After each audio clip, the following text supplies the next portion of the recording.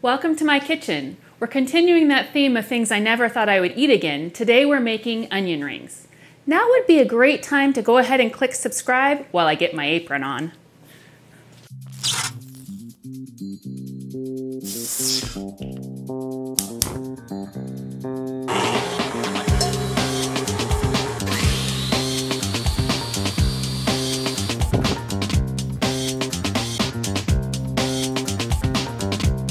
Hello.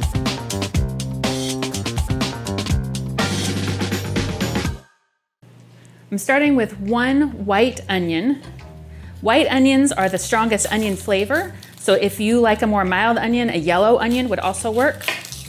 And I'm just going to remove the peel, which is pretty much the most difficult part of this entire process. Trying to get that outer layer off. And then I just want to slice it into rings as evenly as I can, just so that they cook evenly. I have this nifty little holder here that not only helps me keep it from sliding around, but also helps me make even rings.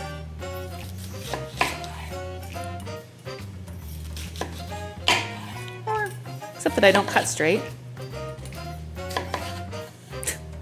Sorta. And then I'm just going to separate them. So you can make a lot of onion rings out of one onion, yeah. Which, you know, you pay, what, $10 for an order of onion rings in the... It's one onion. It's one onion and it's like less than $2. And you know it's safe because there's no cross-contamination in your own kitchen. Or theoretically. All right, all my little rings separated out. I'm going to get my cutting board out of the way so that I can mix up my batter. Now that my onions are cut, I'm going to start my skillet heating. I have just about 1/2 inch of oil in there on about a medium flame. My 2 bowls for my batter. I'm using the same all-purpose baking mix that we mixed up when we did the coconut shrimp. And I wanted to show you another variation of that same use for the same mix here. I am going to put just a little bit in the first bowl that I'm going to use to make sure that my onions are dry when I put them in the batter. To the second bowl, I'm putting about 1/2 cup of my mix here. I will include the recipe for this mix in the description of the video along with the steps for how to do these onion rings.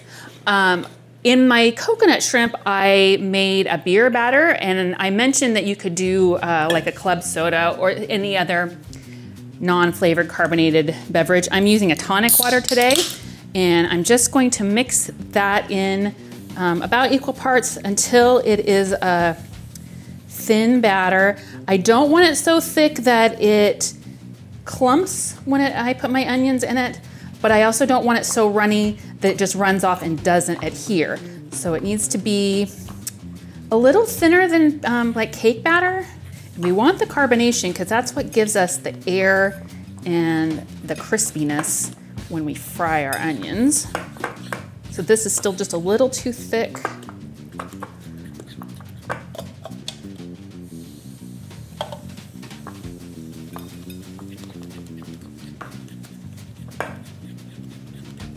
That's it. See there. Yeah. So it's combination. There's baking soda and baking powder in the mix, then it reacts with the carbonation in the soda here, the beverage, that creates all of that good crispy bubbles. Okay, and because I didn't use beer, as I mentioned in the coconut shrimp video, I'm going to add some flavor because there is currently no seasonings in this. I'm putting in about 1/2 teaspoon of both onion powder and garlic powder just to give us a little more flavor in the batter.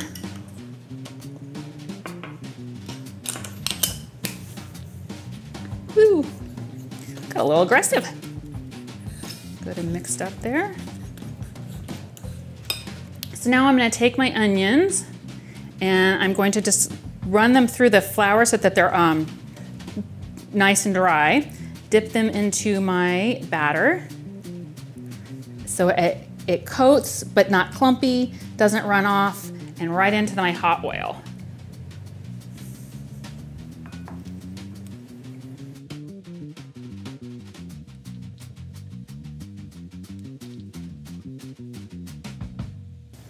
Again, we don't want to overcrowd the pan. Just another little one here, fit in the middle.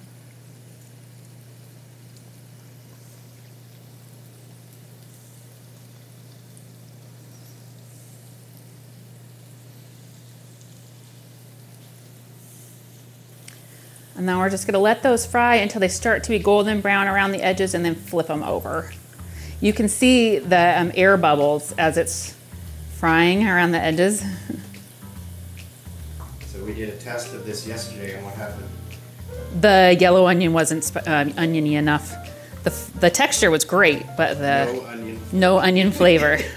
And I actually wanted to taste onions. My pinchers.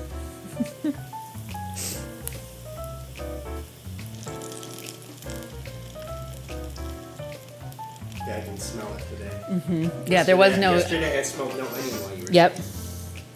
Beautiful. Nice golden brown. I'm just going to move these to a baking sheet covered with parchment paper, because we know I love my parchment paper. I'm putting it in the oven on about 175 just to keep them warm as I'm working.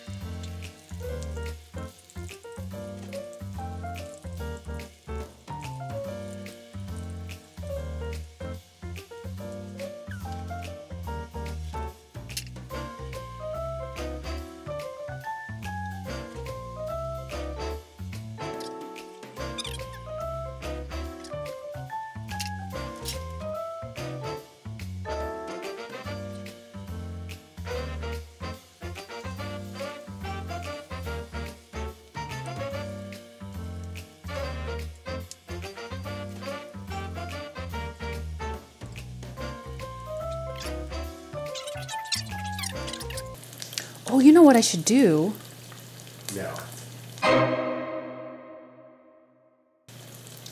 I should try and see if these crisp up convection.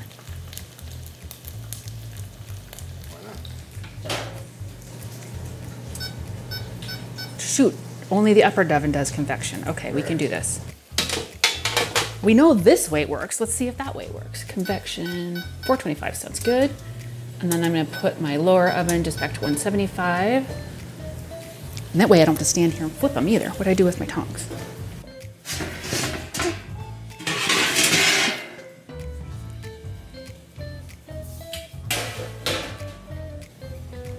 Those are beautiful. Okay, so I'm turning this off.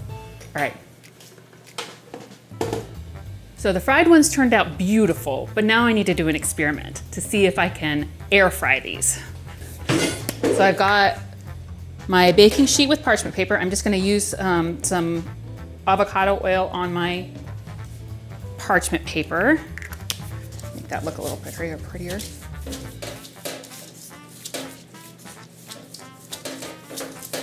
Okay, so then I'm just gonna dip them and then see what happens. Because, you know, I'm impatient.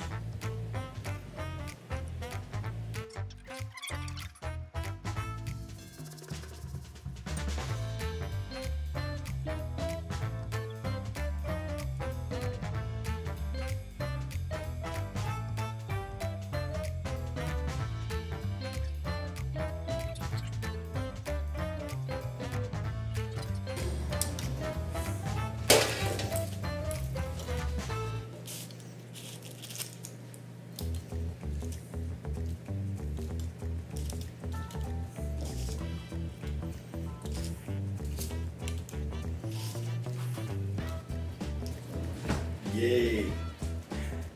No. All right. So experiment not successful. Air fryer, not so pretty, and no comparison here. To my onion rings, I'm gonna add just a little bit of grated Parmesan cheese. This is Whey Life brand Parmesan cheese, and I'm just gonna grate a little bit over the top for just a little extra flavor. Absolutely not necessary, but oh so yummy. A little more. A little more? Yeah. All right. There you go. Is that good? Yep. Well, these feel sad, so I'll give them a little. Are you serious? Don't get those. Well, Don't. we gotta be fair taste testing, right? I mean, maybe they're just ugly and they taste great. Here we go.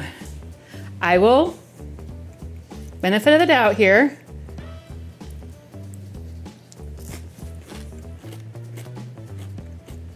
Yeah, not exciting at all. It's awful. Really sad. Experiment failed. Okay, now for these. You can see all the air bubbles in there. Nice and golden brown, fluffy, crusty. Oh man. You can hear the crunch.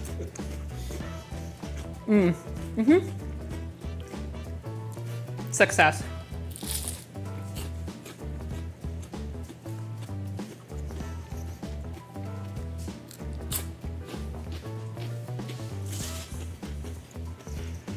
Gluten-free onion rings. You can still have the things you used to enjoy. See you next time.